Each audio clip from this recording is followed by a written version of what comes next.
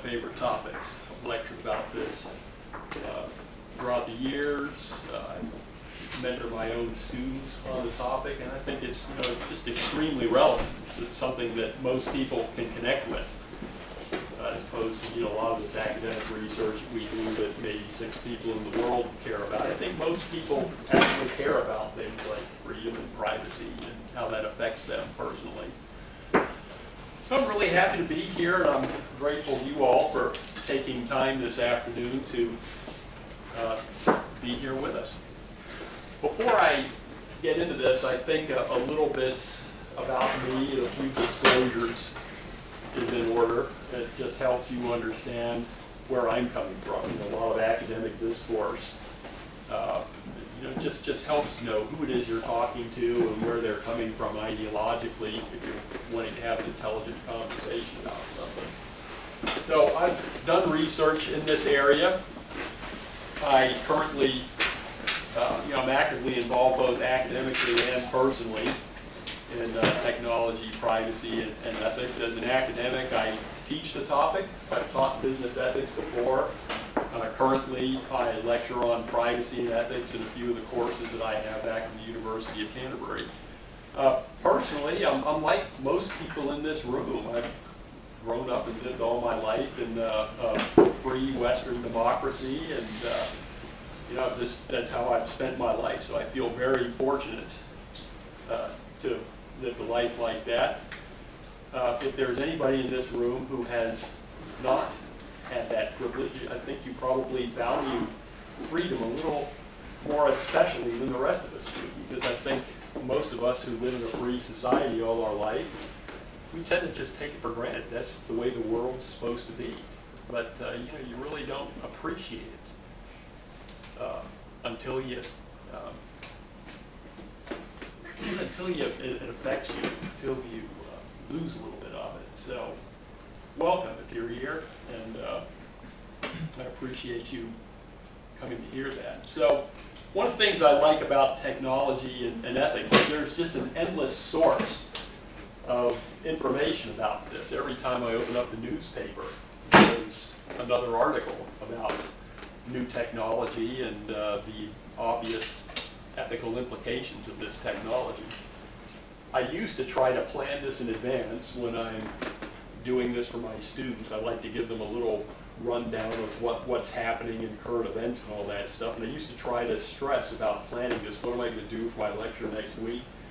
And it's at the point now where I don't even have to worry about it anymore. I pretty much trust that when I sit down to do my preps the day before class, there's almost always going to be something in the last few days that I can bring to class. No matter what the topic is, I can almost always find something. So rapid is the news stream on emerging technologies and ethics now. It's like having a smorgasbord to pick from. So we're just never going to run out of information on this. I also think I ought to disclose a little bit about what I believe about freedom and privacy before we talk, because I know that this is a very subjective and very personal topic. Everybody has their own beliefs about freedom. Declan and I were just talking about that. You're not going to find anyone who says that I don't believe in it. Just about everybody is going to say, oh yeah, of course I believe in it. But I know that everybody's got their own ideas and beliefs about what it is and what it means to them personally. So I just wanted to disclose a little bit about myself and what I believe. I think it's mostly rooted in the concept of self-ownership. And what we call freedom and privacy, I think, traces back to this idea that we own ourselves. We don't belong to other people. Nobody ought to, in our most natural state, ought to rule over us or be able to tell us what to do. And this is most accurately reflected in John Locke. It's one of my philosophical heroes, who says that every man has a property in his own person that nobody has any right to but himself. And if you think about the logical implications of that, it basically extends to the things that we the things that we do, the things that we think, the way we live our lives.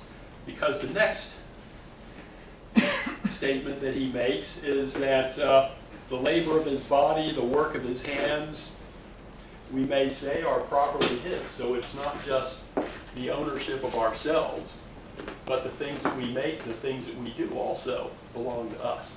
So if our freedom and our free will is rooted in the ownership of ourselves, the ownership of our own thoughts, and the own work of our hands, well, this is what our technology is. We made this stuff, and we use this stuff. But we make our own choices about what we're going to do with it. We own it, in other words. As much as we own ourselves, we own the things that we make, and we own the things that we do.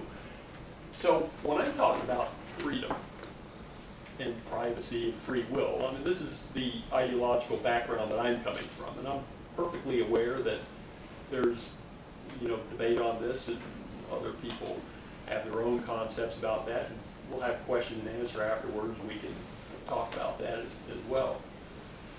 So anyway, I'm wrapping up a 5-week visit here in Ireland, and I feel very fortunate to have been here during the time when you're celebrating the 100-year anniversary of the 1916 Rising. And one of the things that I have been able to observe firsthand in my 5 weeks here is just how much the Irish value their freedom. And it's kind of refreshing to see a culture and a nation that cares so deeply about that. One of the best things that I did this month was I attended a service at St. Patrick's just this Sunday, which was a special service for the people who gave their lives in the 1916 Rising for the freedom of Ireland. It's just a beautiful service. The choir sung a requiem for them. I just remember sitting there thinking that, I just love being here in Ireland and being immersed in all of this, and I just appreciate what the Irish people have gone through to get to this state.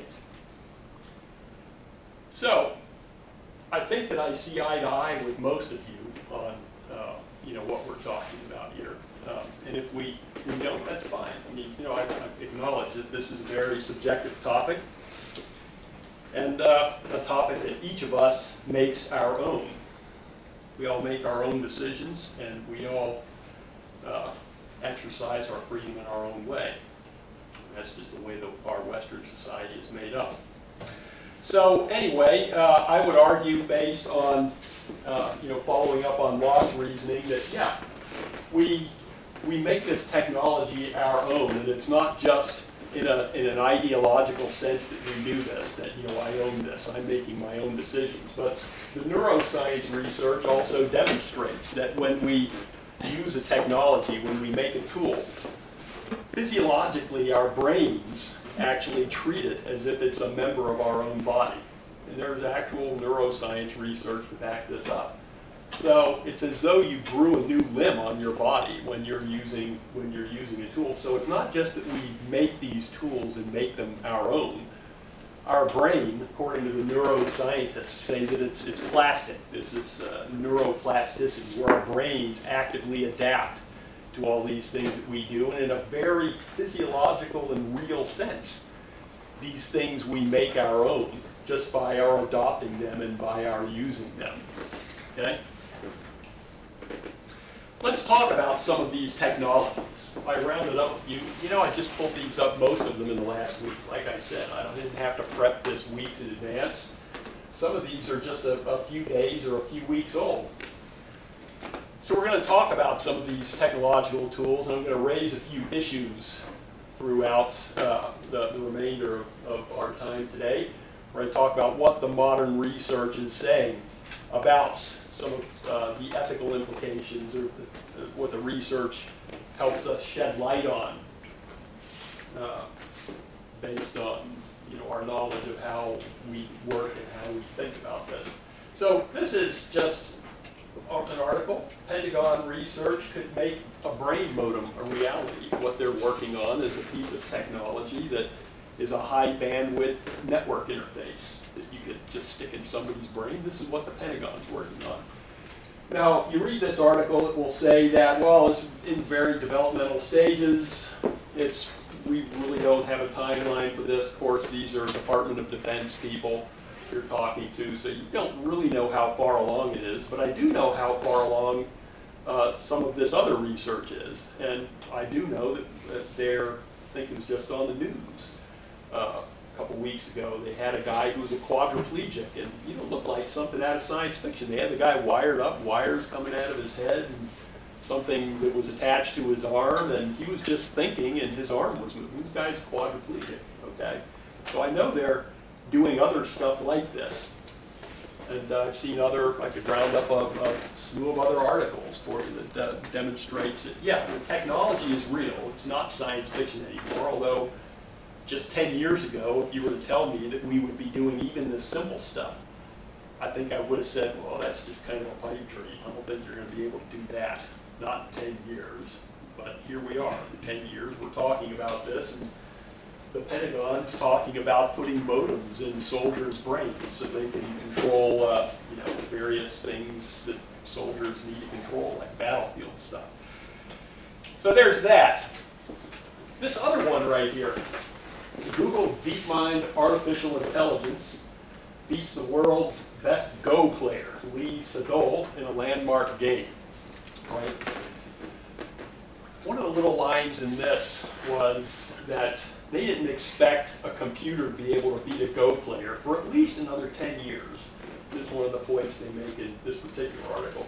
For anybody who's ever tried to play Go, you understand this. It's not at all like playing chess.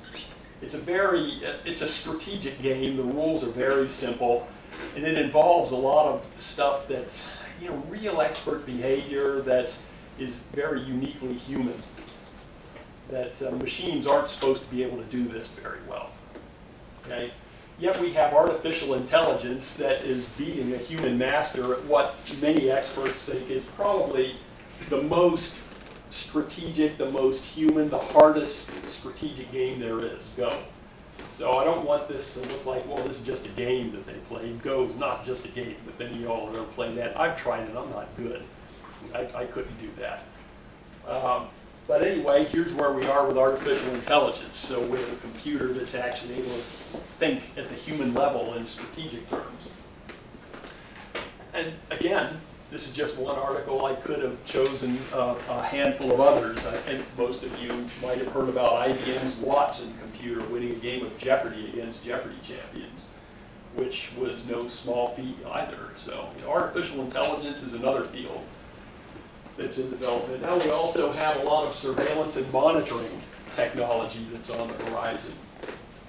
This one is Facebook is watching and tracking you more than you probably realize. Well, we all knew this, okay? I mean, this is not a great revelation. I think it's in the news enough that we know what they're doing. Facebook gives you a free account, basically because you're the product. If you're not paying for something, you're the product. They just want the information that you're providing them, and Facebook uses that information. A few years back, we were talking about knowledge management in the field of information systems. And it had some issues studying that, some problems with conceptualizing what's the difference between knowledge and information, and what exactly is a knowledge management system, how is it different from an information system. And you don't hear a whole lot about knowledge management anymore. There's still people doing research in that area. But really what I think has happened is that the entire community has just moved on because social networks have kind of accepted the pragmatic position that, okay, we can't build a knowledge management system the way everybody thinks we can build a knowledge management system. We can't just take the knowledge out of people's brains and put it in the system. So we'll do the next best thing. We'll just make the people part of the system.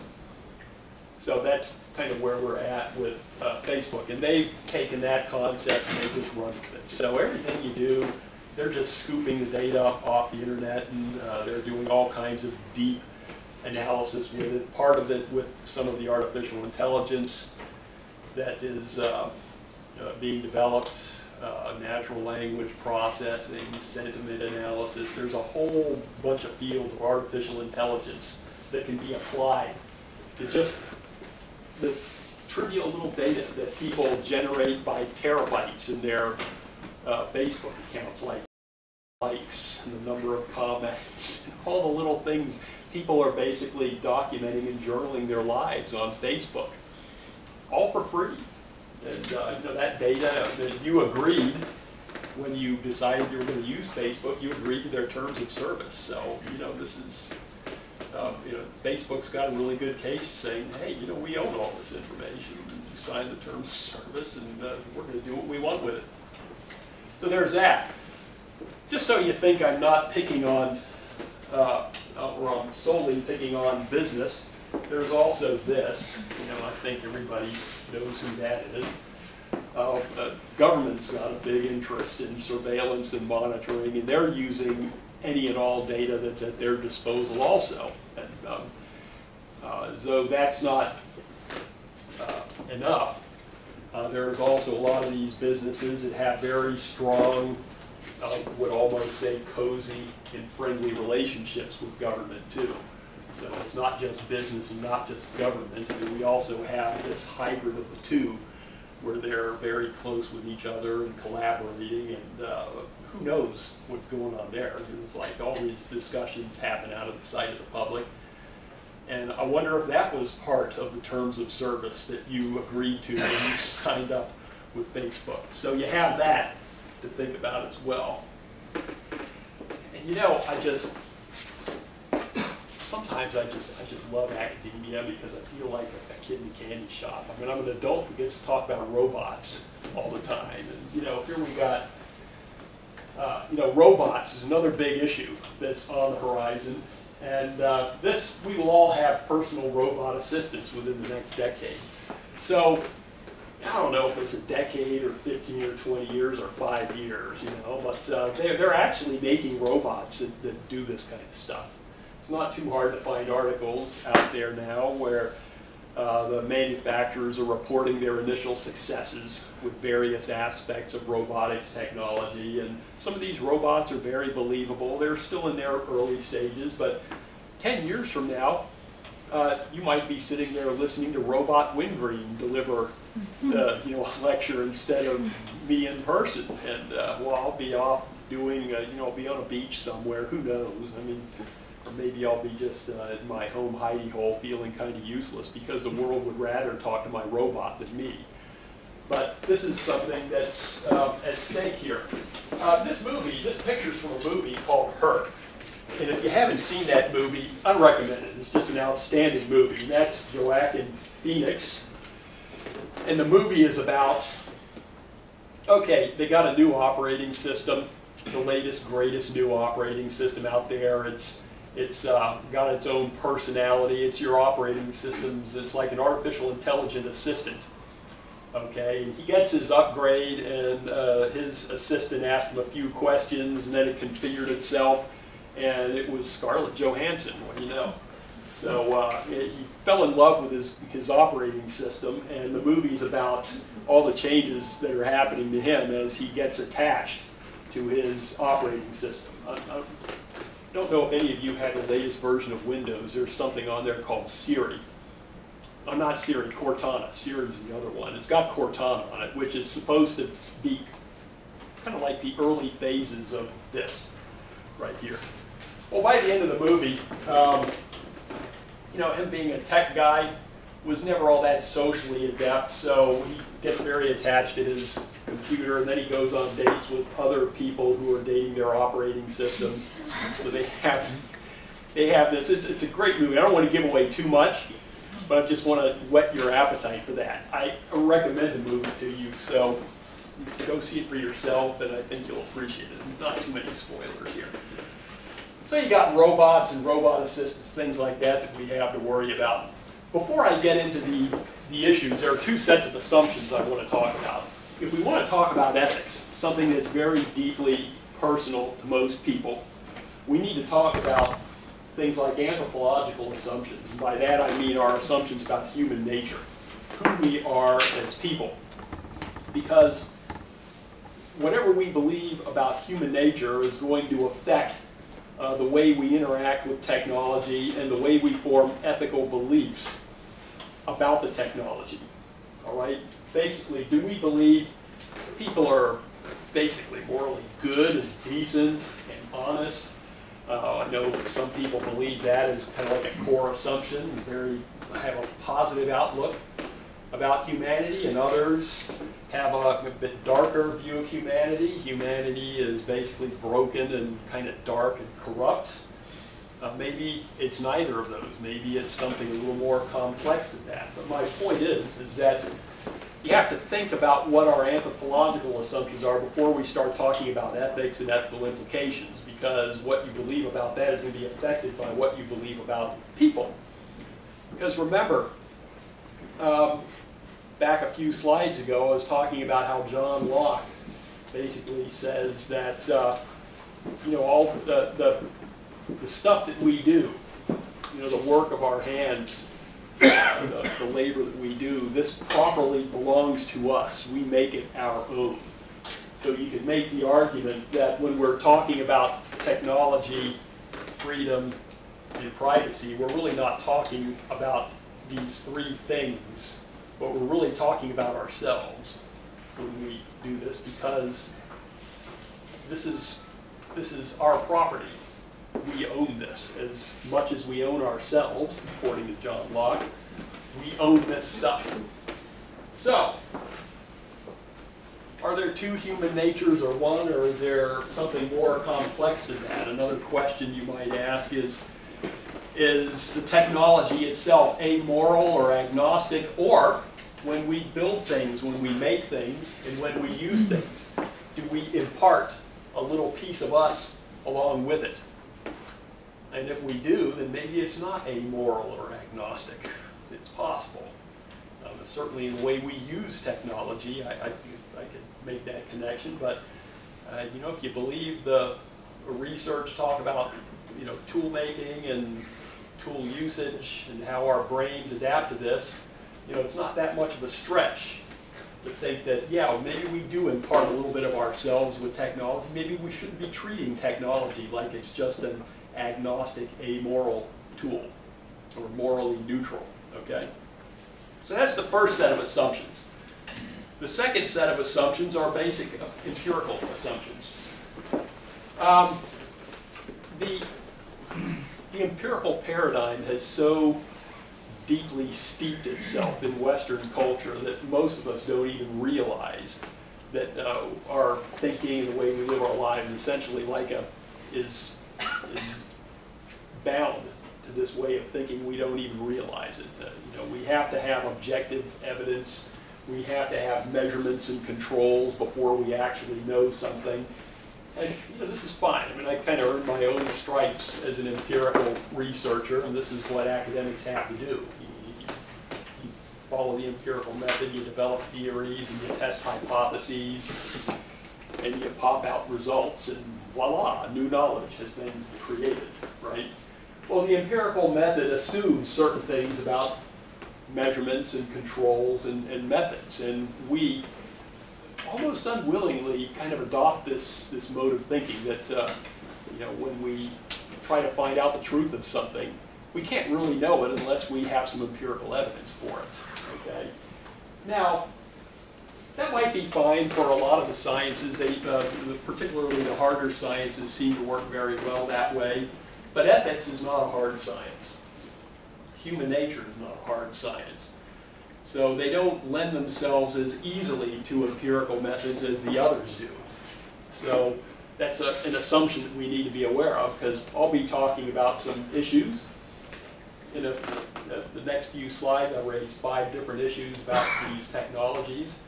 And it's possible to argue that, well, there's not a whole lot of empirical evidence for that, Wingreen. What, that's just your opinion.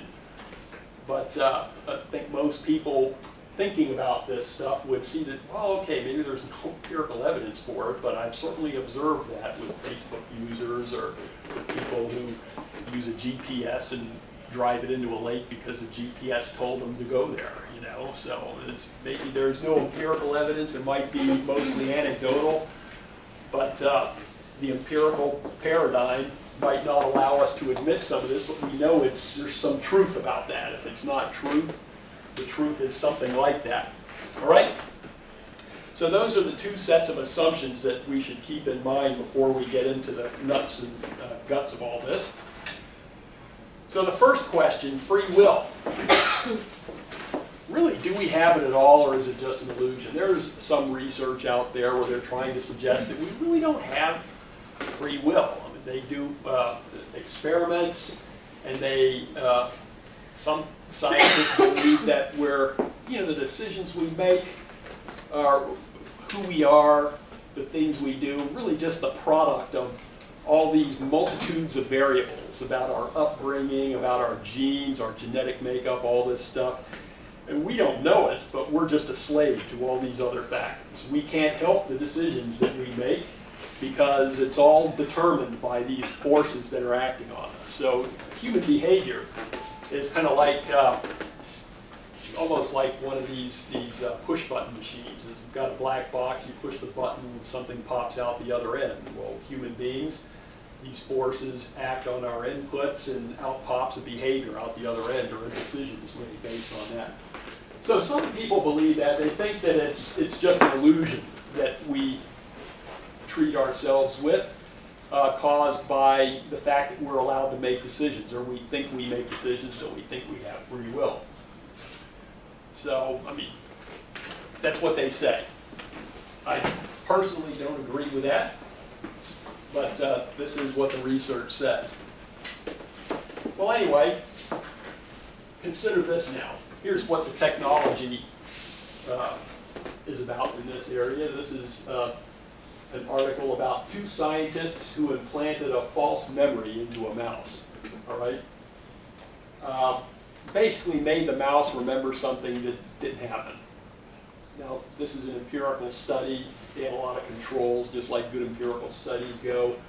And, well, okay, it seems to kind of support this idea that, well, maybe you can stimulate neural inputs and create memories of people. Maybe at least this mouse doesn't have a free will, and maybe they can do the same thing to humans. They're working on this technology. This is not the only one in this area that I come up with. There are others. This one right here, you think the mouse experiment was, well, that's just a mouse. It's just maybe they planted a mouse memory in there. Look at this one. This guy's wearing a helmet thing with wires coming out of it. And what they did is they stimulated an area of his brain. They studied how brains work, particularly how the brains of airplane pilots work. And they learned how they work when they're acquiring new skills. And they put this helmet on, and it's almost like a science fiction movie. When I was a kid, you put the helmet on with the wires coming out of it, and they beam some stuff in there. But this, the people who participated in this experiment were 33% better at learning piloting skills as a result of this. So, okay, did they put information into the person's brain, or they just stimulate an area of the brain? I don't know how that worked. Who knows? Or does it even matter that they were able to do this? The fact is that they did something to the person's brain, and the people were 33% better at learning pilot skills. That's the result of that. So I kind of like this one too, because the thought occurred to me as I read this that, if you wanted to protect yourself from that, you probably really would need to wear a tinfoil hat to keep yourself from having this make an effect. But anyway, so there is that. Issue number 2, the privacy paradox. The privacy paradox is basically this. Everybody loves privacy. Everybody says they value privacy. But why do they do things that give away their privacy? this is a paradox. This is like the empirical scientist's way of saying, we can't explain this. Our theory says that these people should care about their privacy, yet they go on Facebook and Twitter and tweet the most intimate details of their personal lives and, you know, document their entire lives on Facebook, even though they say they value their privacy. It's a paradox. So empirical research is not really that well able to explain this. There are some possible explanations out there for this, but you know, it's not too hard to find evidence to support this, and I think most people in this room know that there's something to this, even if I can't give you an empirical evidence and maybe empirical, and you know how empirical evidence goes. There's all these things that could happen, and we control certain factors, and we really just isolated one effect. And I could show you that empirical research, and a skeptic would just say, yeah, but it's just that one effect, Wingreen. There's all these other things going on. That's why you're wrong. You didn't account for all this other stuff, too. So just kind of to illustrate one of my earlier statements that empirical science really doesn't lend itself very well to studying ethical belief systems and ethical value systems and how people put together their beliefs in the areas of privacy, freedom, and technology like this. So here's one. It's just a recent article about, well, this one's not as recent. It's just a Facebook privacy paradox that's talking about why people share intimate details of their lives in Facebook so they know it's out there. Here's another one that I thought was interesting. A brain decoder can eavesdrop on your inner voice, okay? Sometimes when you're thinking about something, you kind of think in phrases and you're trying to think of something to say and you think in words. Well, this thing, they've taught this thing how to decode the words that you're saying to yourself in your own inner voice. When you're thinking about these words, the thing can pick it out of your head. Okay? Well, what was once the most private place in the universe might not be so private anymore. And on that nature, right here, I want to talk about William James. It's a bit of a lengthy quote, but I think it's important that you should hear this because I really like William James's thoughts on this, on privacy in our minds. He says, each of these minds keeps its own thoughts to itself, meaning our minds, your minds, my minds. There is no giving or bartering between them. No thought even comes into direct sight of another thought in another personal consciousness than its own. Absolute insulation, irreducible pluralism is the law. It seems as if the elementary psychic fact were not thought or this thought or that thought, but my thought. Every thought being owned. Neither contemporaneity nor proximity in space, nor similarity of quality and content are able to fuse together thoughts which are sundered by this barrier of belonging to different personal minds. The breaches between such thoughts are the most absolute breaches in nature. In other words, he believes that your mind is more or less the most private place in the universe, and yet here we've got technology that can now eavesdrop on what used to be, and I think for now still is. I mean, unless they've got something I don't know about, but who knows where it's going to be in 10 years. I mean, I know right now it might be hard to do that, but 10 years from now, all bets are off. Things that I believed 10 years ago, they've already invented technology doing all this stuff. So, anyway, issue 3, fitting in.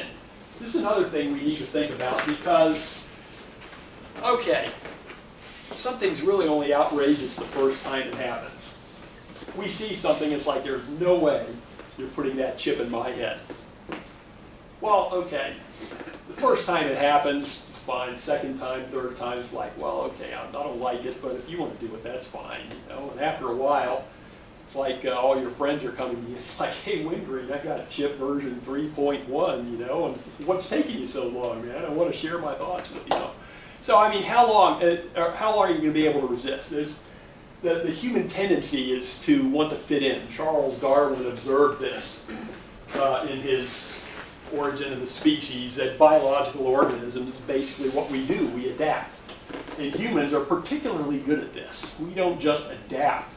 We're one of the few animals on this earth that actually recreates our environment. We create the world that we live in. So we're not just good at adapting, we're good at making things happen that we want to happen. So very adaptive and very flexible. What this means is that when we want to fit in, we'll find a way to fit in. In modern psychology, there's a lot of research in this area: person-environment fit, person-organization fit, person-job fit. I've done research on both person-organization and person-job fit because I'm a business scholar, and I studied decision science. We'll get to talk a little bit about that later. Fit researchers often mention the need to account for value judgments, but you know, it's too hard to do it empirically. So they just like, well, we need to do this. And you know, at the end of all our papers, we talk about future research. Future research ought to look at value judgments and assess the goodness of fit or the badness of fit. And then it just gets forgotten because it's just too hard to do. I mean, you can't control that kind of thing empirically, or it's very difficult to do. And the kinds of studies that are out there, it might be good studies, but they're just studying one tiny little aspect of it. They're really not capturing the fullness of fit. And it's part of some of the research that I've done. I've tried to expand it a little bit to include a few things. And it's a bit of a dirty little in-house secret among fit researchers that people try to fit in regardless of whether it's a good or a bad thing. In other words, it might go contrary to their beliefs and values, and yet they'll still try to do it because their friends are doing it, or because it's going to help them get a promotion, or because that's what it takes to get the job done, that kind of thing. So it's kind of an issue because a lot of this technology presents itself to us, and at first we might have this adverse reaction, but over time our human nature kicks in. We just want to adapt. We want to find a way of making it work. We want to find a way to, either we get tired of our friends bugging us about it, or we have seen it enough that it's not so scary anymore, and you know, we just decide, well, okay, I'll do it. You know, like you remember the first time you did online banking. I think most people remember that. You're kind of skeptical, but I think almost everybody does it now. So there's that. Nicholas Carr on this topic, and writes in 2 books, The Shallows and The Glass Cage, discusses some of the neuroscience research about how we create technology to alleviate our burdens, but our technology also becomes a part of us, kind of like we were making an argument for back with John Locke. It makes changes to our brain physiology and our psychological makeup. He distinguishes between ordinary tools and intellectual tools. Well, we know what ordinary tools do, like tools for manual labor. We kind of get a little weaker when we use these. We're not as strong and able-bodied as we used to be. It's not so clear what intellectual tools will do to us, because the part of our body that intellectual tools are supposed to be replacing is our brain. So what happens when you outsource your brain to some kind of intellectual tool? You know, for my part, I used to be really good at remembering phone numbers now, but now that I have technological applications where I have them all stored, it's like, why bother? You know, and technological tools for GPS now. Some people can't, you know, find their way out of a phone booth now because they're so reliant on GPS technologies. So who knows what the long-term implications of this are? Here's some thoughts, modern technology and fitting in. You know anybody who's kind of depressed because all their friends are more popular on Facebook? I mean, how could you be depressed when you have 10,000 friends and 1 million likes on Facebook? You know, how does that happen? The research seems to indicate that people desperately want to fit in. They want to be liked by their peer groups, so they put all this stuff up to be liked and to be accepted. And when their friends don't like it or don't like it as much, you know, the depression sets in, or so goes the theory anyway. Here's another one right here. Robots take 50% of our jobs by 2050 and might outperform humans in almost anything. Well, okay.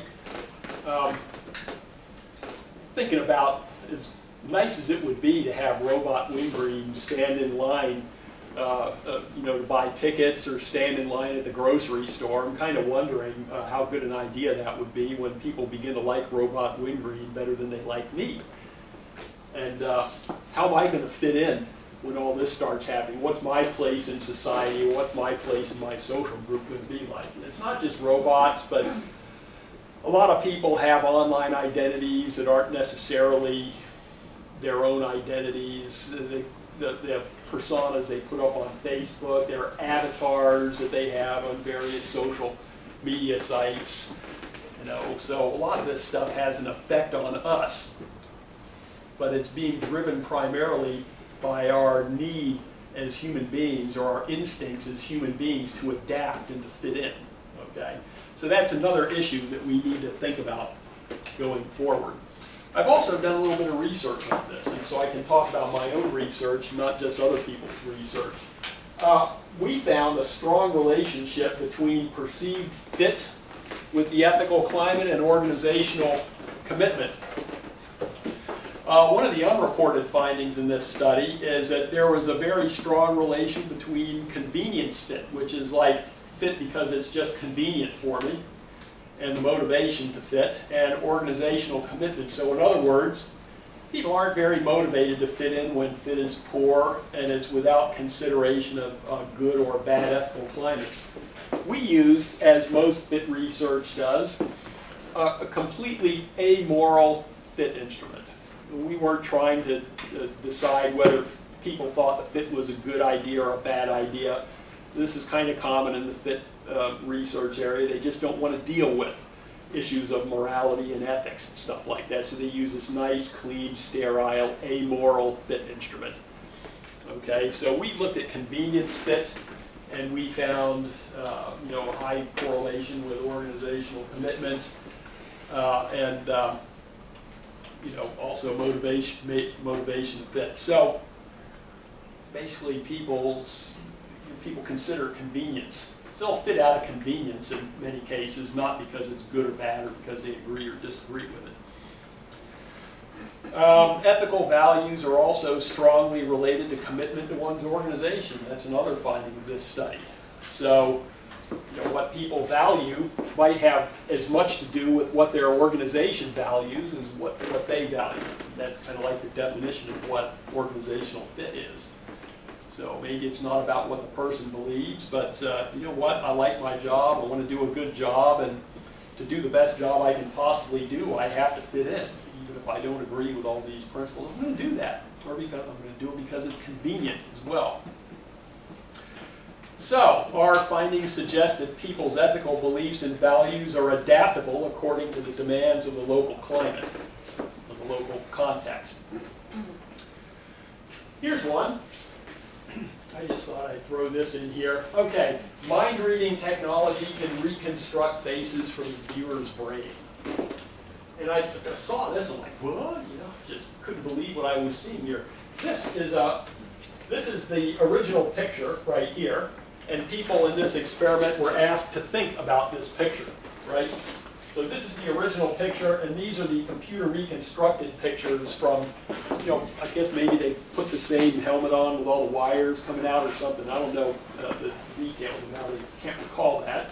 But they were able to read things in people's minds, brain signals, that allowed them to reconstruct the faces that they were thinking about in their minds. Okay? So this is on the next topic, issue 5, ethics in context. So there's that. Which brings me to my next study, ethical value systems for personal information privacy. This is another piece of research that we're doing. Now just think about that technology, about reaching into people's minds and pulling out pictures of people's faces like that while I talk about this. So what we did was we compared ethical value systems for personal information privacy between the use of personal information in social networks and the use of personal information for business purposes, okay? We thought, okay, modern ethical theory, it's not all that complex.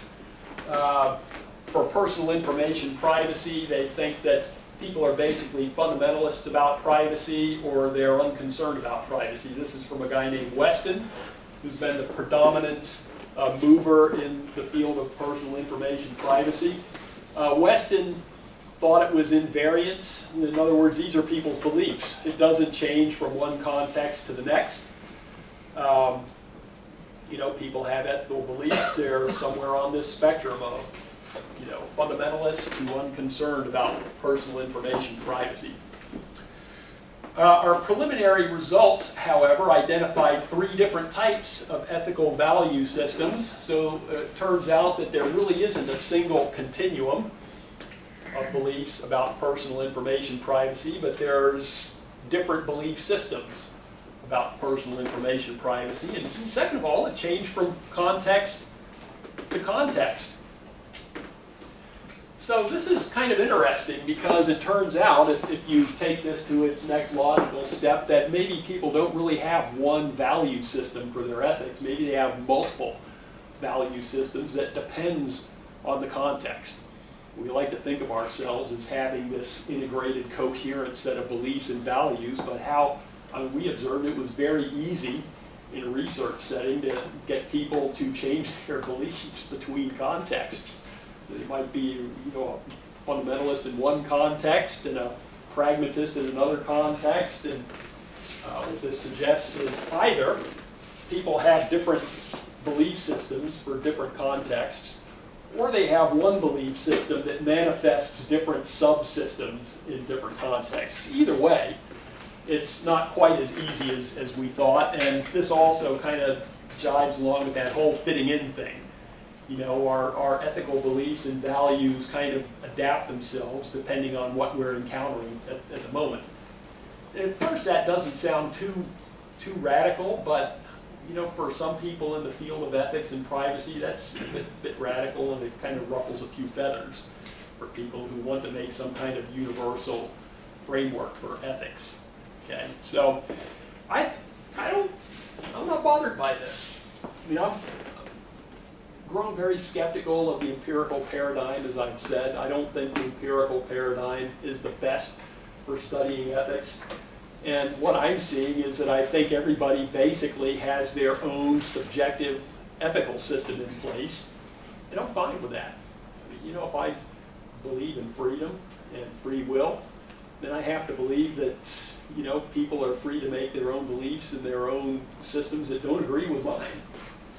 And, you know, that's really, you know, I'd be a hypocrite otherwise if I said I'm free, and then, no, you can't believe like that, because that's not the way things work. So I was a bit encouraged by that. Just so you know, the way we define value systems for this study is a set of priorities that defines the relative importance of things. So we're just putting away the empirical model. We're not trying to control all these variables so we can look at just one. We're assuming that the entire field of ethical beliefs interacts with all other elements in that field.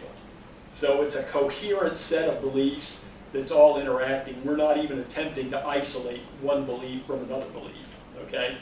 So it's a set of priorities that defines the relative importance of things. By definition, a value system seeks to explain the relative importance of things, and therefore, the value of any given thing is an assessment of its subjective relative importance to all other things. So they not only explain anomalies within their own established set of rules, but they explain away contradictions as well. I think we've seen this, where you present somebody with a fact or a piece of information that doesn't sit too well with their belief system, and what do you know? Their belief system explains it away very nicely. It's like, well, you have not shaken me from my beliefs. All you've done is find this curious little exception that I can explain away. And this is how people work. So, and it's not a bad thing. I'm not complaining about that. I'm a realist when it comes to human nature. can accept people with all their warts and flaws, and this is the way people work. They don't behave the way empirical scientists want them to behave, all right? So, in summary, I've shown you, given you my own beliefs about freedom, privacy, and ethics, talked about a few assumptions, shown you a bunch of technologies that, you know, I think we really need to think about here. And it's not just that we need to reach an agreement on what to do with all these things, because there's no one answer to any of this. I think each person, because if you believe ethical belief systems and freedom and privacy is a deeply subjective and personal thing, you have to believe that each person's going to make up their own mind about this, and each person has to be engaged on the topic, and each person has to you know, make their own decisions on what they think is going to be important.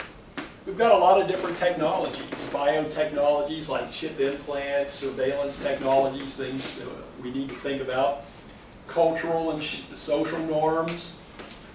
You know, another thing I think we all need to be aware of is that you know, this whole privacy paradox thing where we just keep giving away information without even thinking about the implications of that. You know, it's not necessary to pass laws to strip citizens of their privacy if the citizens, by precedent, are already just giving it away. And it's kind of hard to make that argument. You know, you shouldn't be collecting this information, and you know, Facebook just says, well, hey, you know, people give it to us for free, man. We're not forcing them to do this. So I mean, they're doing it of their own free will. And you know, if you believe in free will, you know, I do, but I already showed you that not everybody does believe in free will. Some people think that we make decisions kind of like captive to all the forces and things that act on us. So business has some legitimate interests in all these technologies and our freedoms and privacy, marketing, product design, customer relationships. I ask my own students this: when is it an ethical use of your personal information? And they'll all give me their examples, and we'll summarize that. Well, basically what it turns out is it's ethical when it benefits me, and it's unethical when it doesn't. So, I mean, what do you do with that? And what's more is everybody has their own subjective beliefs about ethics too. So each person has what's ethical to me because it benefits me is not ethical to you because it doesn't benefit you. So there's that. We also have government. It's got very strong interests in this area also. You know, state security, bureaucratic efficiency, fairness and justice, all these things that government does for us, presumably in the common good. And we support a lot of this stuff because you know, we see it's really good for society, but I think a lot of the unintended consequences we don't realize until it's too late. We were just talking, Declan and I, over a cup of coffee a couple hours ago that, well, this is kind of wonderful, that health and applications that help you monitor your health and calorie intake and calorie burning and all that. What happens the day when you open up your refrigerator and you take a cheeseburger out of the refrigerator and your refrigerator says, you know, your doctor says you shouldn't be doing that, and the health department's not going to fund your treatments if you keep eating like this. So, you know, just think about the implications down the road for this. Max Weber, the philosopher, argues that something is a state if and insofar as its administrative staff successfully upholds a claim on the monopoly of the legitimate use of physical force in the enforcement of its order. And we also have to think about business-government collaborations, like I said earlier. Now, Weber points out, you know, one of the big differences between business and government. Business can't force you to do anything. Can't force you to buy their product. They can cajole you and coerce you, but they can't force you to do that. When the state comes knocking at your door, you got to do it. You don't have a choice. You know, we got this law, and if you want to be a good citizen, you couldn't do it, Wingreen. Fall in line. Snap to. So we got a few things to think about. I mean, I have tried to outline some of the issues and giving you a little bit of theory as background for that. And I want to just wrap up with a thought that I began with. John Locke says, "Every man has a property in his own person. This nobody has any right to but himself. The labor of his body and the work of his hands, we may say, are properly his." That's all I have.